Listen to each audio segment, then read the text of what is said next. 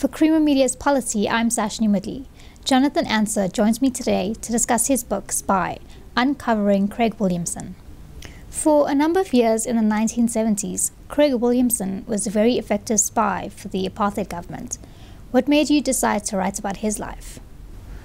There were a number of reasons. Firstly, I was at Wits in the early 1990s and I joined NUSAS, and although at that time it was the end of apartheid, there was still a sense that there were spies on campus, and I got quite intrigued about what it meant for somebody to infiltrate an organization and then lead this double life. I wanted to know what it took for a person to actually do that. And then in 1995, I went and studied at Wits University, and I got quite intrigued by Ruth First as a journalist. She was a brave journalist who did a lot of things that and went in those times where journalists didn't go. And I was quite intrigued by her life. And then it was that year that I discovered that Craig Williamson had been responsible for her death. And the death of Maurice Schoon's wife, Jeanette Schoon, and their daughter, 6-year-old Katrine Schoon. So it was all these different reasons. And then in 2010, I was in the car. I just arrived in Durban for a workshop that I was giving, and I was with a young journalist. And we turned onto the Ruth First freeway. And I turned to the journalist and I said, it just suddenly struck me, what does Craig Williamson think when he turns onto this freeway? And I said, I wondered what Craig Williamson thinks. And the person turned to me and said, well, who's Craig Williamson? And then I thought, we need to remember our history. We need to record what has happened, otherwise we'll forget it. And I had followed, the Truth Commission, and I'd followed him getting amnesty, and I felt that he had escaped accountability, and I wanted it in some way to put on record what had happened and what he was responsible for. As part of your research, you interviewed some of Williamson's former schoolmates. What did his former classmates have to say about him? Well, they didn't have very good things to say about him. These are memories that are more than 50 years old, but he had an impact even then. And it was quite difficult to track down these people, I think for various reasons, but eventually I tracked down somebody who was in his boarding house. And he remembers Williamson as a bully, somebody who had no real impact at school other than being a bully. And then I went, and these were very similar stories that I heard from people who were at school with him. And then I went to the St. John's archive, and I started going through the Old Johannian, which is the magazines from St. John's, which is where Williamson was at school. And there was no trace of him in these archives until I got to 1966. And I had this impression of Williamson just going through school unnoticed. Until 1966, I found this record that talked about an election which coincided with the general election in the country. And Williamson had represented a very far right-wing splinter group called the Republican Party, and he had won this election. And it was a right-wing group in the heart of Helen Suzman's Liberal Progressive Federal Party constituency, and that seemed to tell a lot. That seemed to be quite instructive of what Williamson was like. Why and how was Williamson recruited as a spy? The how is quite easy in that I think he had gone into the police after school. Most people, you had to do, sort of white men had to do compulsory military service, but you could go into the police as an alternative. And he went into the police. And I think they saw him as an English-speaking person who was going to go to Wits, and that he would be quite easy, it would be easy for him to infiltrate the student movement. How they did it, they just approached him, and they offered it, they put this to him, and it took him about a minute to say yes. So yes, I think they identified that he was quite clever, quite shrewd, and that he sort of vaguely fitted what they might thought would be a profile of a left-wing English-speaking person. He didn't quite fit that profile, though. How did he manage to infiltrate the student movement that was engaged in the fight against apartheid? I think at that time there was a sense of paranoia, so people were suspicious of spies, and there were questions that had been raised because he had been in the police and because he didn't quite fit the mold of a typical lefty.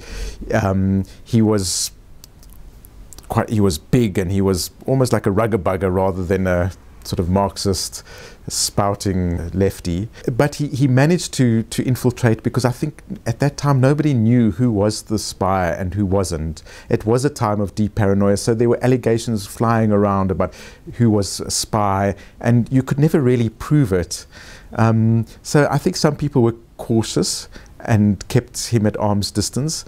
But also he made himself very valuable in the student movement. He knew about finances, he knew about administration, he knew about organization. And so he was quite an effective person in NUSAS, which was the student movement he infiltrated.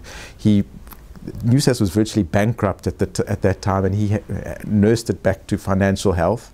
And he was quite a solid organizing person. And in the left, there weren't too many of those people who were prepared to get their hands dirty doing that kind of the grunt work. And I think also people gave him the benefit of the doubt. And you know, because he was a plant in the sense that he was there not to kind of, you know, if there had been a meeting and somebody said something, he wouldn't pass this information on to the police for that person to be arrested. He was there to give information for the long term. So there was no consequences of him being there that they could see. The students didn't realize that if they had a meeting and they said something, that the police would be there the next day, so they couldn't pin anything on him.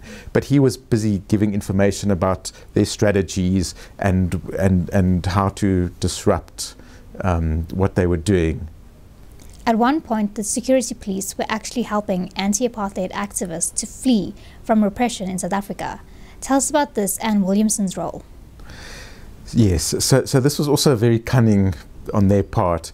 What they would do is they had a pipeline that they would smuggle people out of South Africa to Botswana. And they did it for a number of reasons. It does sound quite odd. But they would do it because it would build the credibility of Williamson. He was sending people out and helping the kind of the activists get out of the country. The other reason was that they would be indebted to him when they did get out and when they rose up through the ranks. And then another reason was that they were going to get out of the country anyway, and arresting them on the border would have just meant 6 months in prison. That was what, you know, for escaping the country. That was the penalty.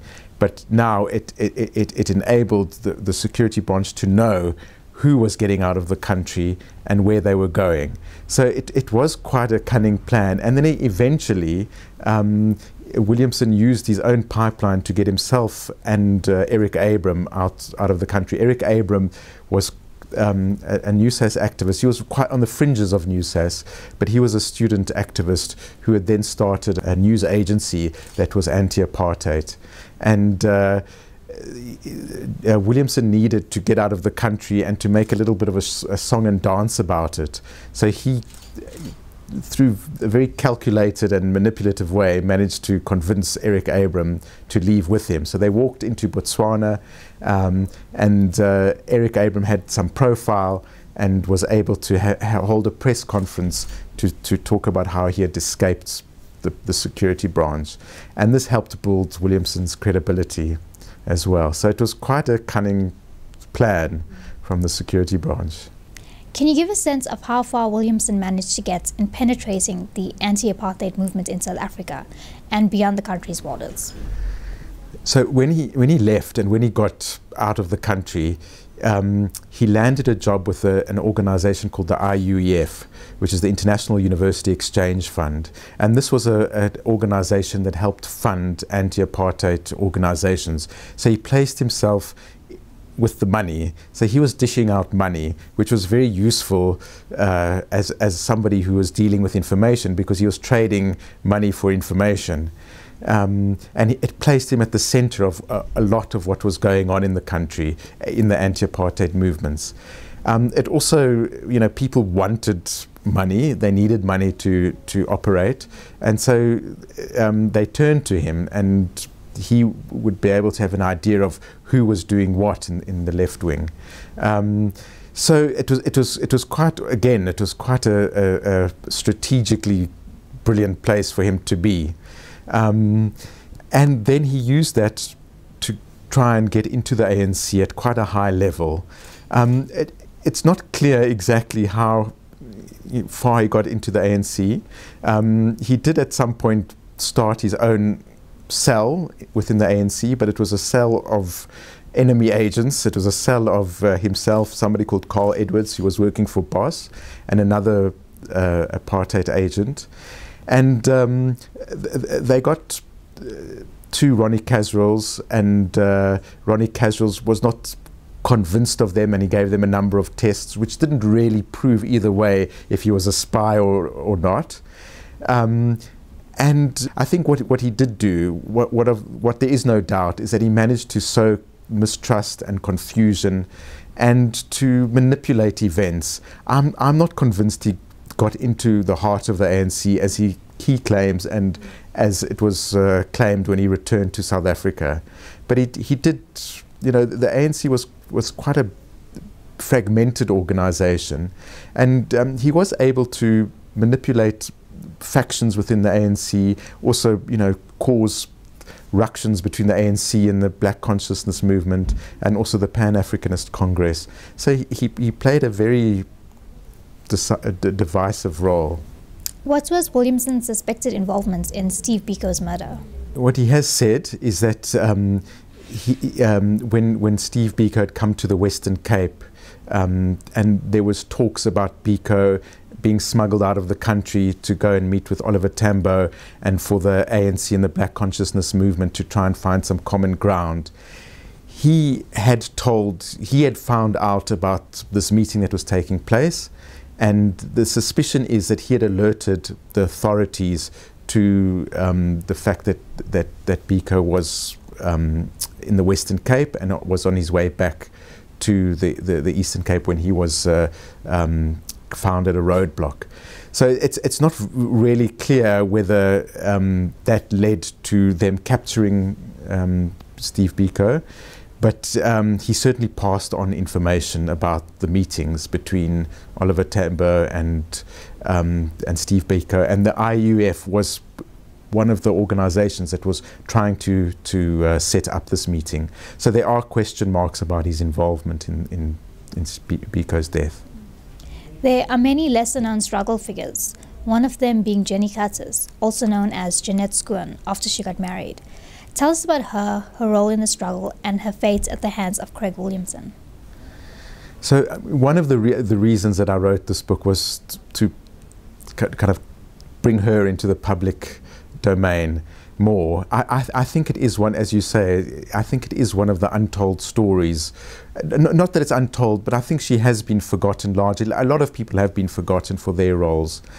And while Williamson was responsible for the death of Ruth First, he was also responsible for the death of Jenny Curtis and her daughter Katrine. The Curtis family is in fact a very interesting family in the South African liberation struggle. Jack Curtis and his wife Joyce Curtis were very involved in politics, in progressive politics I'd imagine it was about the 50s and 60s. And Jeanette and her older brother Neville were very involved in NUSAS. I think Neville was the president and Jeanette was the vice president. And so they were involved as student leaders. And then Jeanette became quite involved in the trade union movement and was responsible for helping to set up the trade union movement in South Africa. And she was, Neville was hounded by the police. He was banned. She was also detained and eventually banned. And Neville eventually escaped, and he went off to Australia, and he went to Tasmania eventually. Jeanette was then banned, and it was at this time that she met Marius Schoen, who had come out of prison for planting a bomb at a police station. And the two of them got together and got involved, and they got married, but they were both banned people, so their actual marriage was, at that time, two banned people couldn't be together. So their marriage, the actual wedding ceremony, was illegal. And they then also smuggled themselves out of the country, where they went into Botswana, and they continued to work for the ANC. She was also involved in the South African Congress of Trade Unions, SACTU.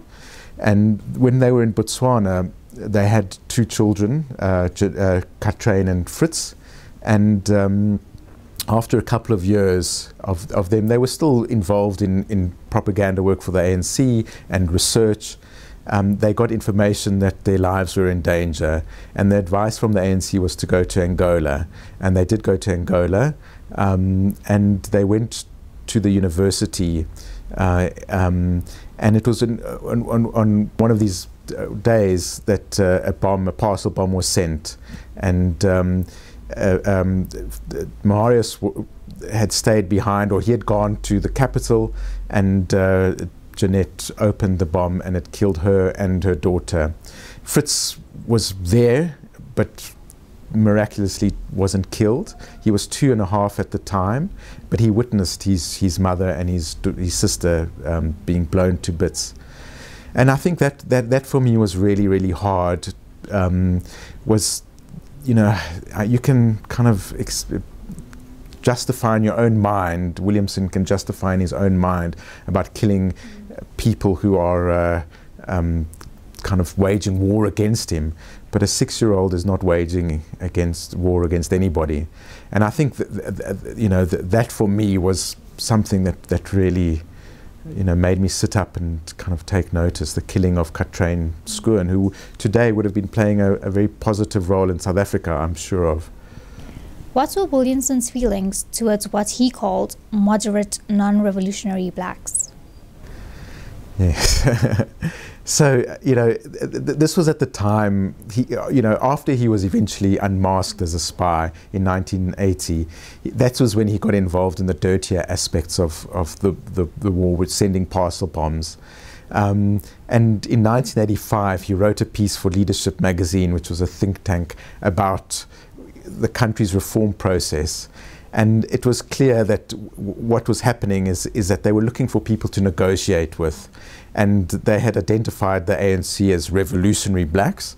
And he wrote about moderate, non-revolutionary blacks. And it was essentially, they were trying to kind of form an alliance or go into a political partnership, as they had done with the tricameral parliament. They were trying to do this and identify an alternative to the ANC.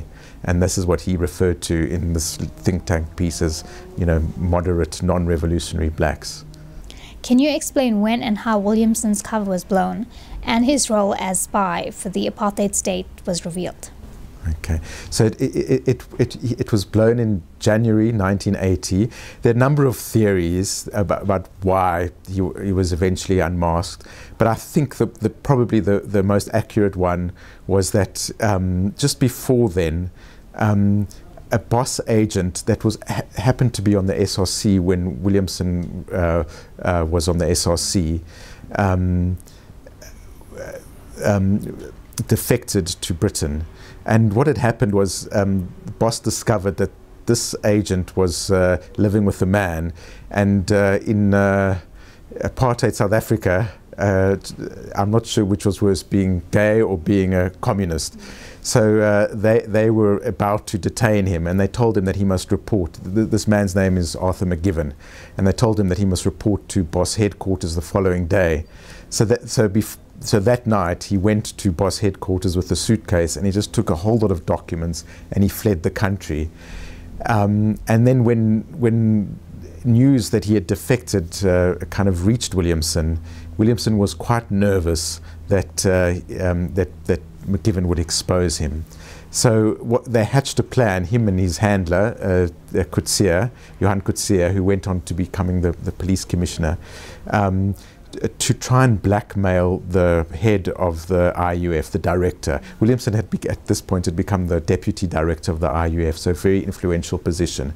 And so they tried, so Coetzee flew to Switzerland and they tried to blackmail Lars Gunnar Eriksson, who was the director. And to his credit, he refused to be blackmailed. And eventually, and that is how Williamson was exposed.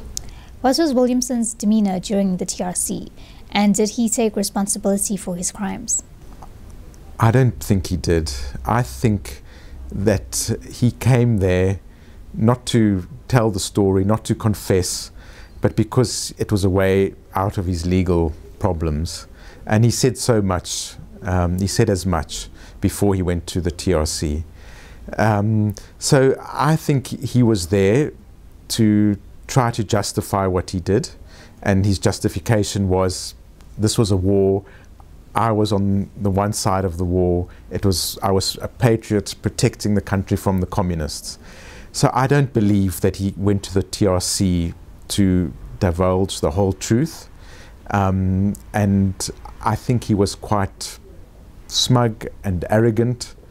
And the photograph on the front cover of the book is taken from the TRC, and I think that speaks quite a lot about his attitude. During your research for this book, you were able to meet Craig Williamson in person. What was your impression of him? Yes, he was the very last person that I interviewed. So I had done all this research, I'd spoken to a whole lot of people, I'd got to know him through archives and through the eyes of the people that he had betrayed. So I had an impression of him, and I knew his story well. So the meeting with him was, I just wanted to get a sense of him, and I wanted to sort of look him in the eye and just see whether he had remorse. My impression of him was of somebody who doesn't have remorse, who sticks to the script, and he has, I mean, in his, whatever you say about him, he's been consistent about his story. Throughout the years, he believes that what he did was right. And I wasn't going to change him. I wasn't there to argue with him, but nobody was going to change his mind. And I did ask him what it was like, what he felt when he turned onto the Ruth First Freeway. Yeah. What was his answer? He just went bright red, and then he said that Ruth First and Marius Schoen and Jeanette Schoen, they knew the risks involved. So he didn't really answer the question, but he said, they knew the risks involved. They were part of the ANC, and he was just doing his job. But he did go bright red. What sort of life does Craig Williamson lead today? Well, he leads, he's kind of slipped into, under the radar, and he's, I kind of stalked him a bit on social media, and I tried to, pry into his Facebook life, and from what I can gather, he lives a life free of consequences. So he's he's a retired, he's still involved in a tobacco company where he brings tobacco in from Botswana into South Africa. And he's got a granddaughter that he's a doting grandfather, and he's got 3 children, and he lives a life without consequences in a very wealthy suburb of Johannesburg, and enjoys the good life. What do you think of the super spy label, which some say applied to Williamson? Does it not serve to lend some credibility to conduct that was in fact reprehensible? Look, I mean, he was undercover for 8 years, so he must have been a good spy in that he wasn't uncovered. I don't think he did the things that he, I don't think he was as effective. When he came back, he was kind of big upped as the super spy who had infiltrated the KGB, and and he boasted about how how close he got into the heart of the ANC, and he wrote a piece for the Police magazine which basically made it sound as if he controlled the ANC. In fact, he went to Moscow, but as a tourist, so there was he got nowhere near that sort of level of being an undercover agent. I think he was effective in that he sowed distrust amongst the ANC comrades and the NUSAS comrades. He was effective. Whether he was a super spy, he was probably South Africa's most effective spy. I don't think he did, anything near as he claimed to have done, but he was effective. He left a trail of destruction in his wake. So yes, I'm not sure, does it lend credibility to him? I don't think he's seen as credible. He's seen as a killer, I think, which is what he is. That was Jonathan Answer discussing his book Spy, Uncovering Craig Williamson.